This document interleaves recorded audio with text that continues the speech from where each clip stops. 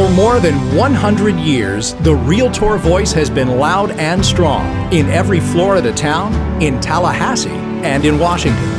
Here's a quick look at some impressive victories and milestones. In the 1920s, our presidents and members support the legislature in creating the Florida Real Estate Commission, passing laws preventing state income and inheritance tax, and adopting the terms real estate broker and real estate salesperson. The 19th Amendment gives women the right to vote.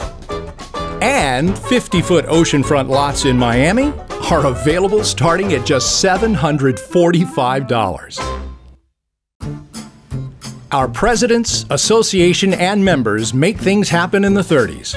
The legislature adopts the Homestead Exemption Act. Congress approves the Central Mortgage Discount Bank, and FHA guarantees private mortgages. The nation's first savings and loan is organized through the Miami Realty Board. Florida leads the way once again. In 1939, an American classic is born, celebrating the sentiment that there's no place like home.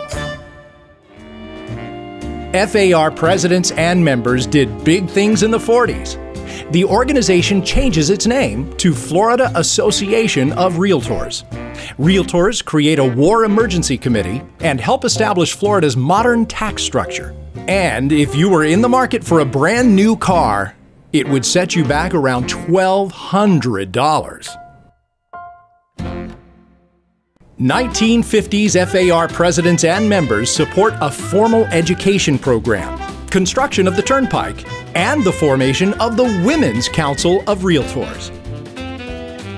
The U.S. has 8 million TV sets, and in Fort Lauderdale, you'll pay $1,500 a front foot to live on the ocean.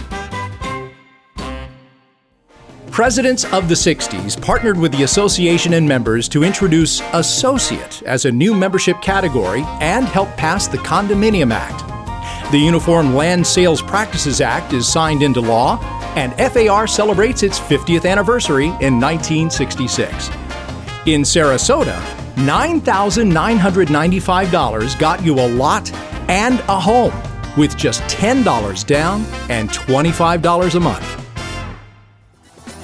In the 70s, through the strength of RPAC, the Land Conservation Act passes. The legislature enacts the Building Code Act, the Real Estate Recovery Fund is created, and the Florida Housing Finance Law passes. The decade begins with Florida real estate severely undervalued at $14,100. By the end of the 70s, $56,026. In the 80s, the strength of our presidents, members, and RPAC implements the passing of the Time-Sharing Act and the Growth Management Act. And a Realtor-supported bill creates the Division of Real Estate. Realtors lay down roots in Tallahassee with an office near the Capitol. During the 90s, presidents and the association see brokers branch out into mortgage and title companies. FAR helps enact the William E. Sadowski Act. RPAC efforts aid in the passing of the Broker Price Opinion Bill, and both the Private Property Rights Act and the Broker Relationship Disclosure Act are signed into law. At the end of the decade, there was the threat of the Y2K bug bringing computers to a screeching halt. False alarm. In the new millennium, through the efforts of our presidents, members, and RPAC, the Florida Supreme Court repeals the sales tax on services. The legislature defeats a transfer tax, declares hometown democracy unconstitutional, adopts 2 commercial lien acts, and passes Amendment 1, so Floridians can move without being penalized. In 2009, the Florida Association of Realtors becomes Florida Realtors.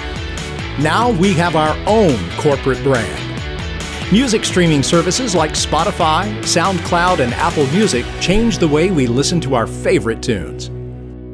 In recent years, Florida Realtors establishes Florida Realtors PAC, repeals local business taxes, saving real estate sales associates $3.8 million annually, stabilizes the Florida real estate market by containing rampant flood insurance increases.